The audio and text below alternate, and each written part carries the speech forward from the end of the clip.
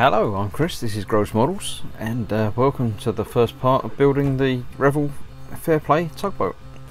As you may have noticed if you caught my first live stream introduction, or go and watch it now, I'm actually going to be building two of these at once, because I want to do a small diorama with say one brand new and one old and worn out. So I've got one kit there, I've got another box that I haven't opened yet, exactly the same. So I'm going to be doing, say, the same to both and then wrecking one basically. So the size of the boat itself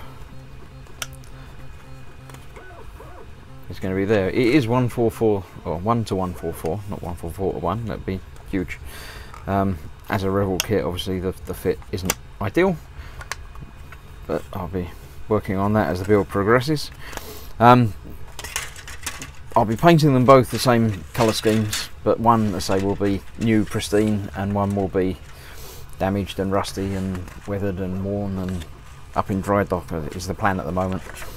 The instructions, as a lot of these Revell kits, are lots of separate pages with the paint breakdowns of their own paints, which I'll be using, let's say, similar colours but not identical, as it's not a brand of paint that I tend to use.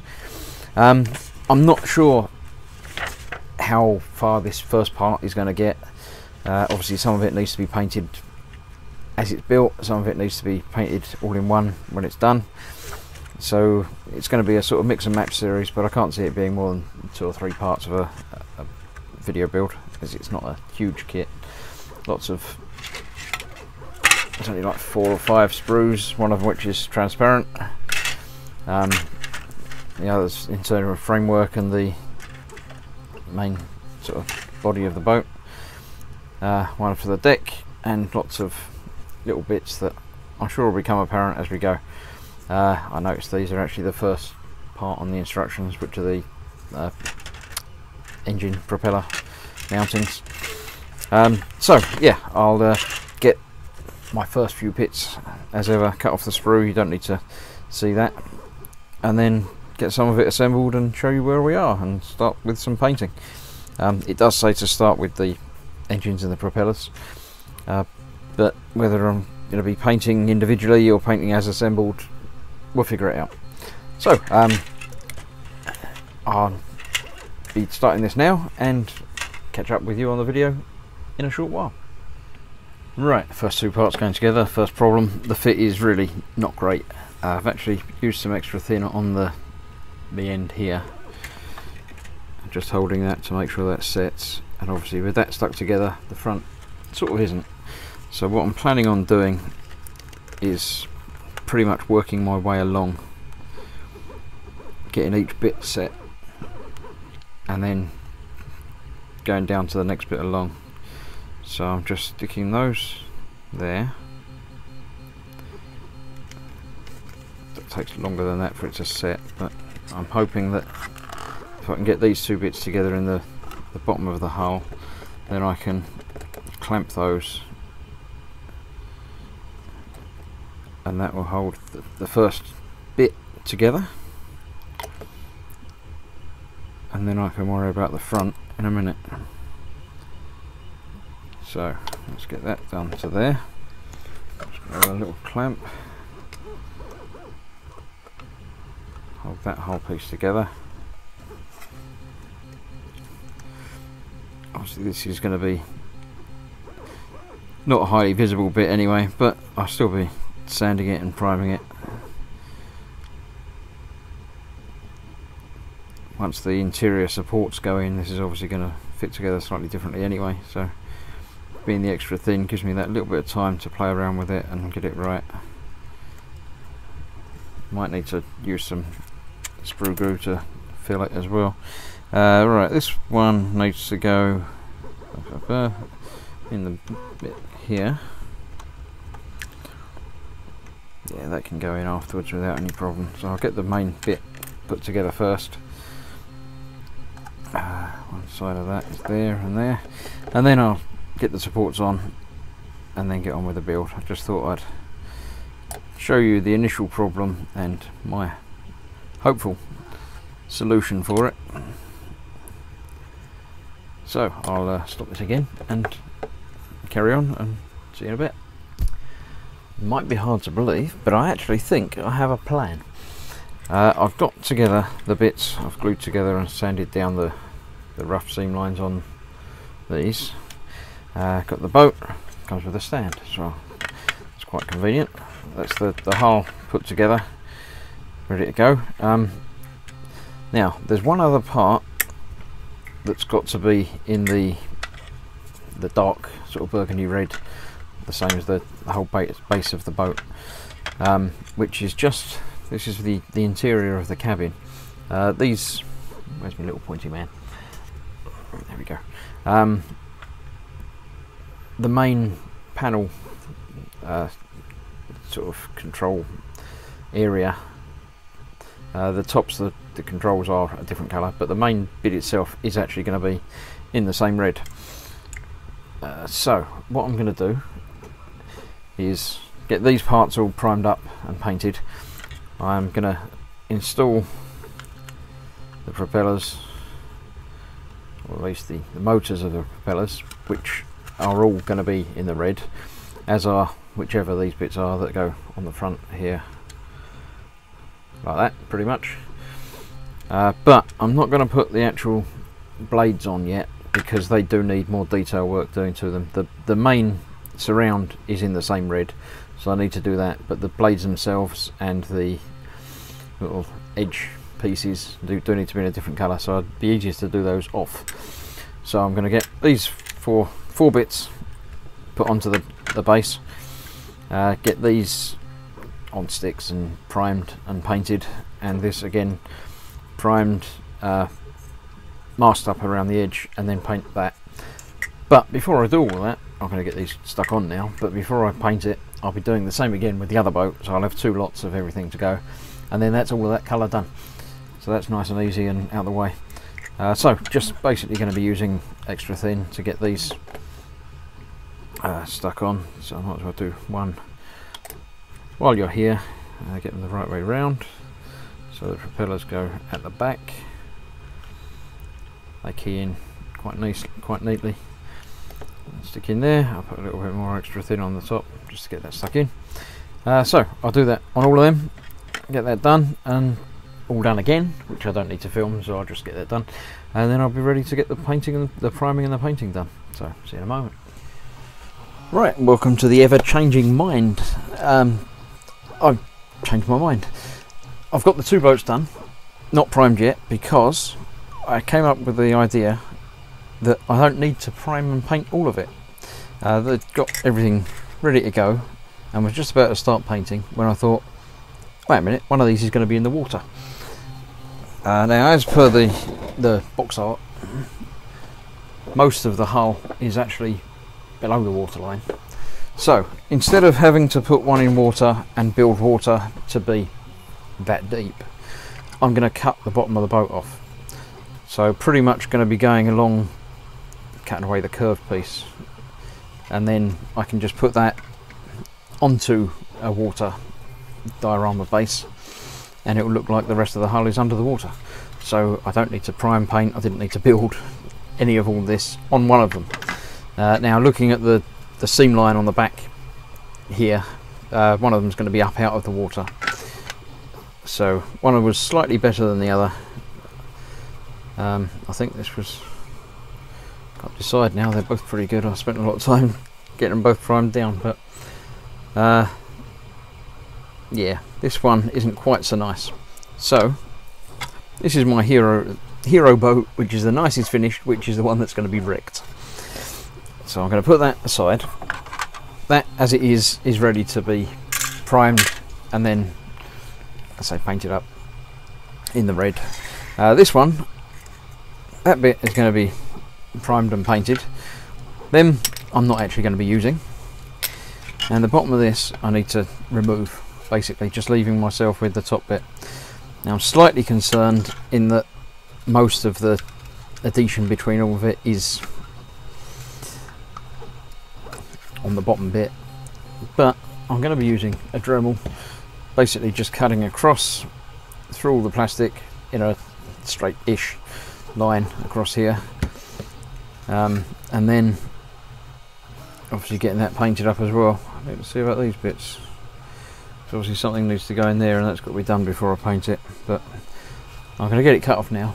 I'll see how it goes on film, but obviously the drill's going to make some noise, so I might end up doing it off camera anyway. But it's quite a thin plastic, so it shouldn't be too difficult. I'm just going to start in the middle, and basically making sure my thumb isn't on the other side, just for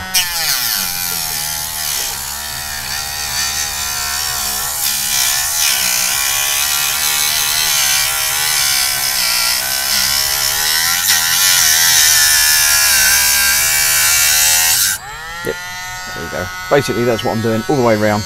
I'm not going to do it on camera because it's just going to be an annoying noise, more annoying than me talking.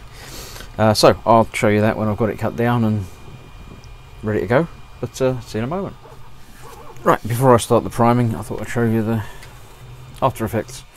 Basically just managed to cut it quite a straight line, even if I do say so myself, and that now sits relatively flat. It's obviously the water's still going to be coming up slightly above where I've cut anyway, so it doesn't matter if it's not exactly flat, but that's pretty much what I was going for. So that can sit in some water, a water effect, and will eventually look like it's floating. Right, now I'm going to get the priming done, so I don't need to worry about that or the bottom half. Put that aside. I'll be keeping that just in case I need it for anything, but I'm pretty sure that's not going to be used now. So this and the other bits need to be primed, which I'm going to be doing in grey. I think I've decided on these, and then I'll mix up the red to finish this off. I'm just going to file these edges down a little bit more to make sure they're fairly smooth, but then I'll get that priming done. See you in a moment. Right, I've got a new camera set up again to go with a new bench, so I'm not sure how this is going to actually work out, but that's the best angle I can get on the spray booth that I've got now. Right, I've done the red, which I've mixed up using Vallejo red and some grey blue.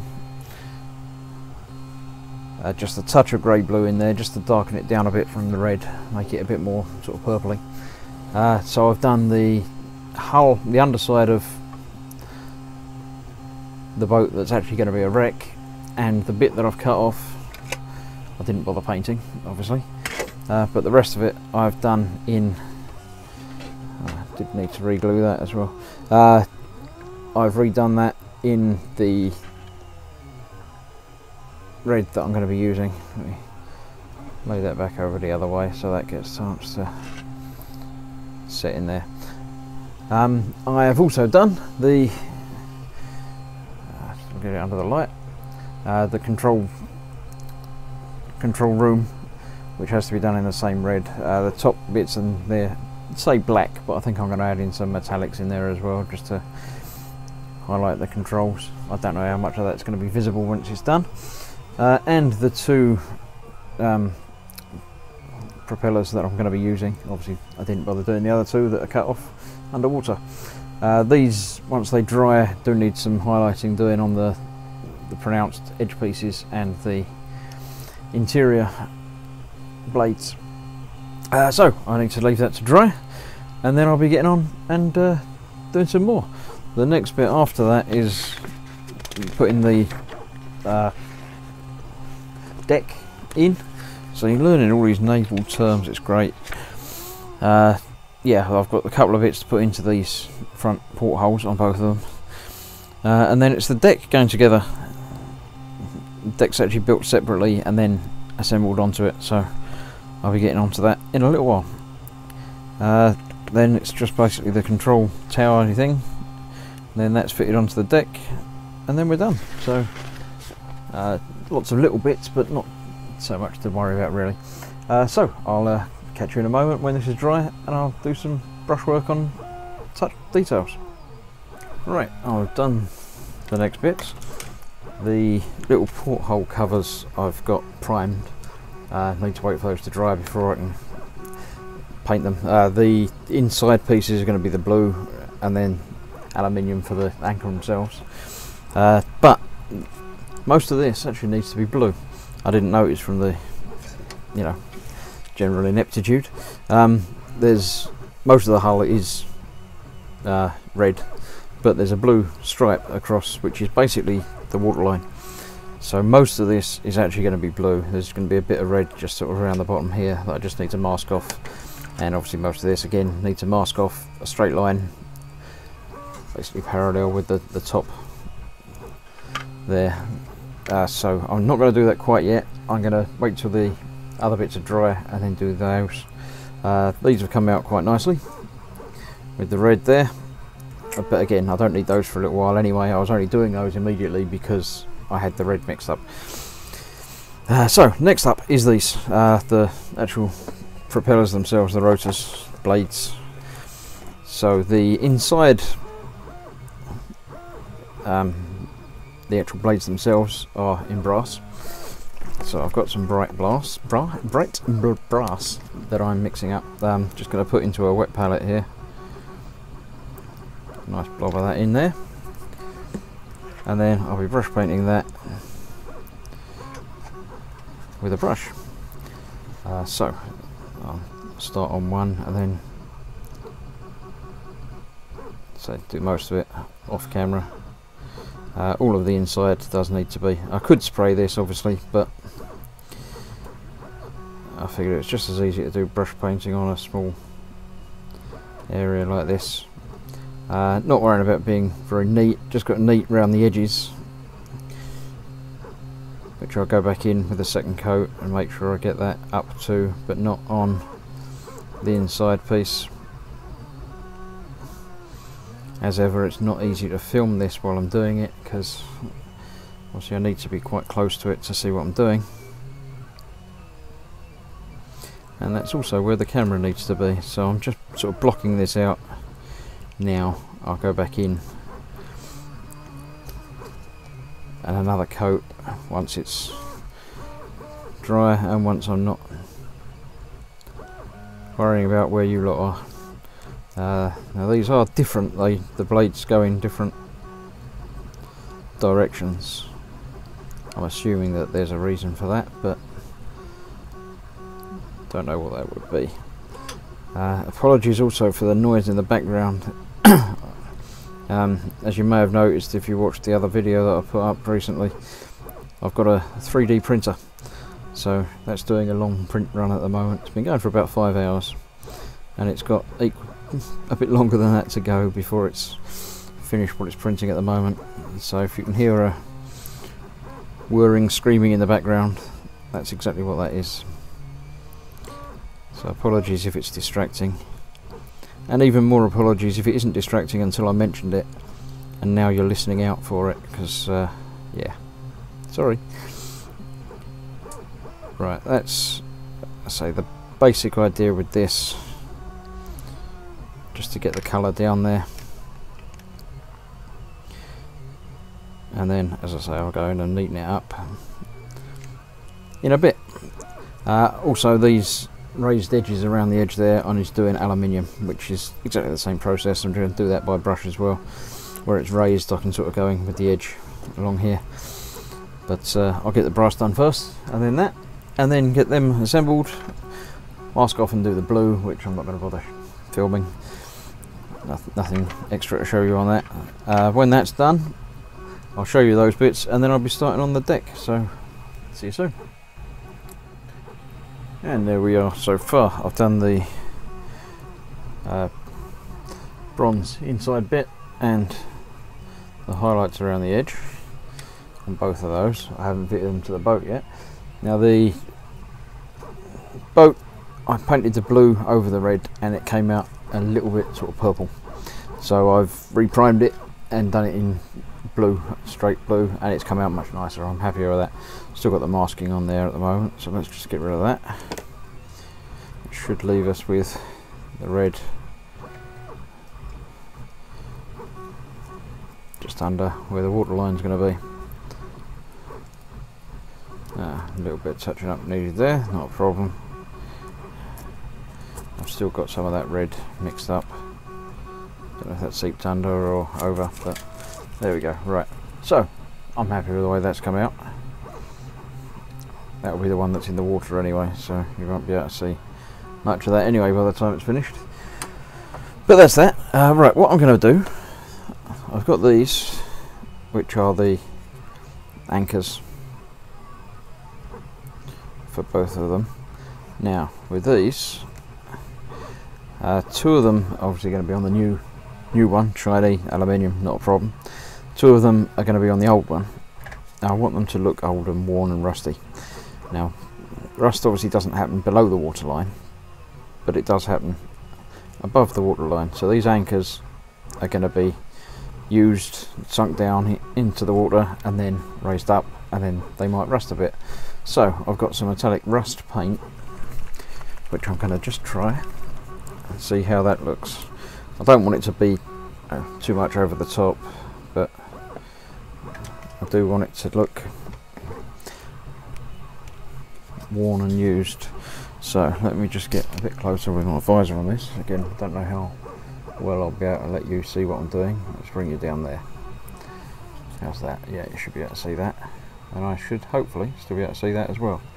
So I'm going to use some rust on a brush, almost dry brushing. Let's see, that's where you can see it. No, I can't see there. Let's move you back up again, sorry. Right, let's try that. Now I'm going to be adding some of this rust just in,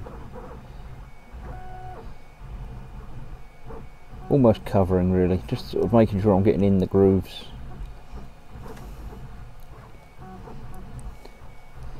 Just adding a little bit of texture to that. Sorry, I'm knocking the camera as well. I hope you can see some of that in there. Just adding a little bit of darkening, and I reckon that will rust down there as well.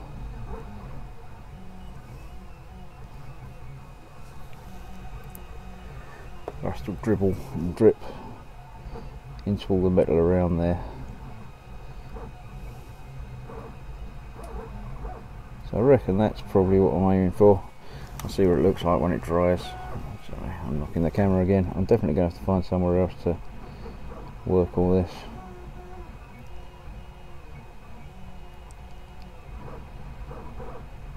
Let's just get that covered. I'm making sure I'm going sort of down with gravity anyway, so everything will be just flowing downwards. So I hope that just gives the effect of it being an older, warm one. So I've got to make sure I get them on the right boat. Putting them on the boats is going to be the next step. So I'll get them together in a moment. Let me get the other masking off the other boat while I'm here anyway. I cover this completely, so hopefully this one's going to be better than the other one. This is the one that's going to be the old, worn out boat, but obviously needs to be weathered and rusty and nasty, so I need to work on that afterwards. I did consider doing it before and using chipping fluid and things like that to get rid of the paint over the top, but the bit below the waterline isn't rusty. That doesn't rust because there's no air, it's only water that surrounds it. So I'm not too worried about that. It is the stuff a little bit higher that gets the worst for wear, and I will be doing some more sort of damage and work on that as well. Let's get a start on the edge of this, come on. Putting on masking is not too bad, it's the taking it off that I have trouble with now.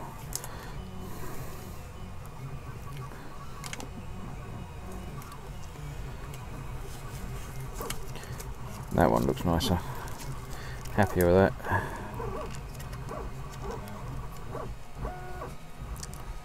Even happier if I get to the bit and peel it off.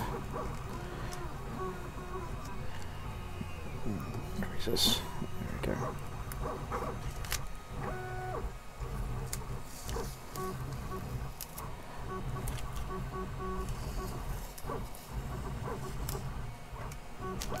Yep, that's working well. Looking good, I'm happy with that.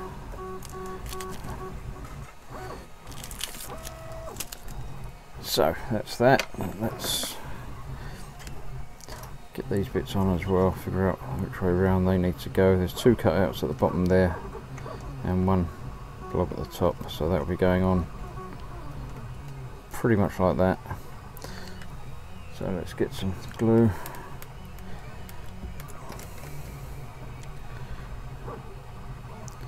And there, and a little bit on those bits as well. Make sure I'm getting it the right way round. Yep, that's the one that's key to go that way.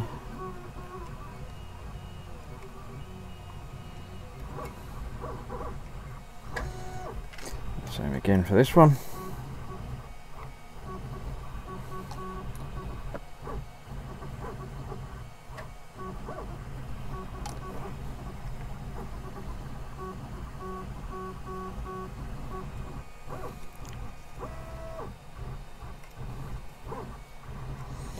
There we go.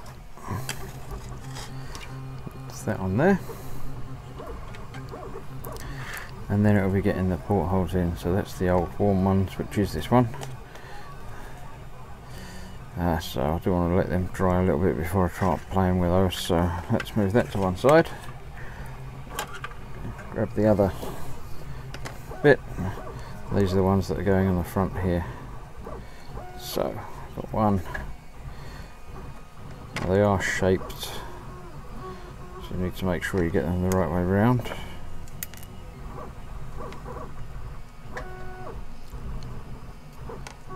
That one. Yep, got it right first time. Impressive. So just glue around the edge.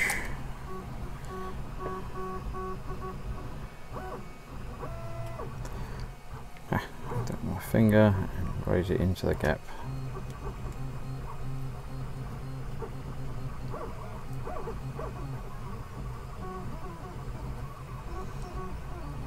Yeah, and that's a good match for the blue as well. Now, it was a little bit off before. This was a brighter blue than the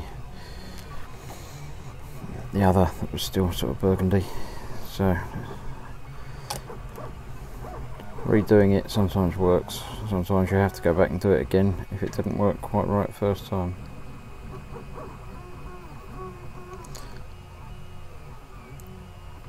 There you go, that's that in there. Right, I'm going to get this, say, touched up with the bit of red in there, and then that'll be on to the next bit, the deck. So, see you in a moment. Okay, that's all of the front bits the anchor's put in. And I've decided, and touched up the paintwork there a little bit, decided this is as good a place as any to call a break for this part of the video.